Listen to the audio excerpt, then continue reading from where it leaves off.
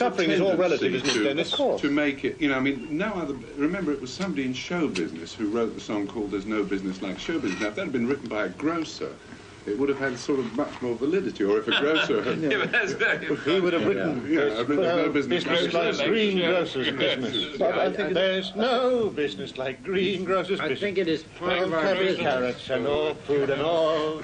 Every little apple is appealing. Looking at those carrots in a row. Looking at those onions on the ceiling. Let's go on with that greengrocer show.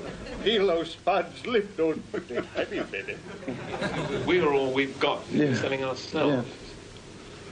We haven't the got humiliation when nobody wants to buy can't be compared with... It can be compared with a lot of other things, but certainly not with selling a product.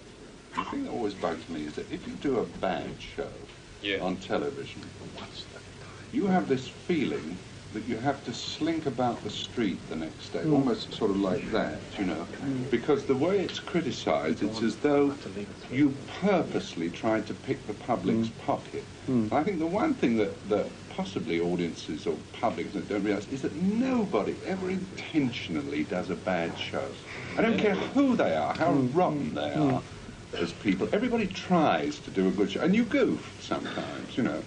But the criticism is always levelled as though you had tried to get away with something. But they're going to get shot down in flames, obviously, over this remark of mine about that we are a special profession. Everyone's going to say, oh, what a load of rubbish, of course they're not. He didn't mean special, Peter.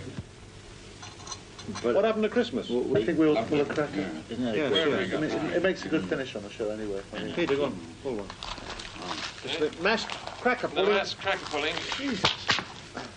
Oh, you've got now. Oh, look! Yes, burnt out banger. I got a birthday. Put it on. Oh, lovely. Beautiful, beautiful. I got yours. Oh, look at that. Earrings. Oh, no. May I just read this Question. Why are you tired on April Fool's Day? Answer, because you've just had a march of 31 days.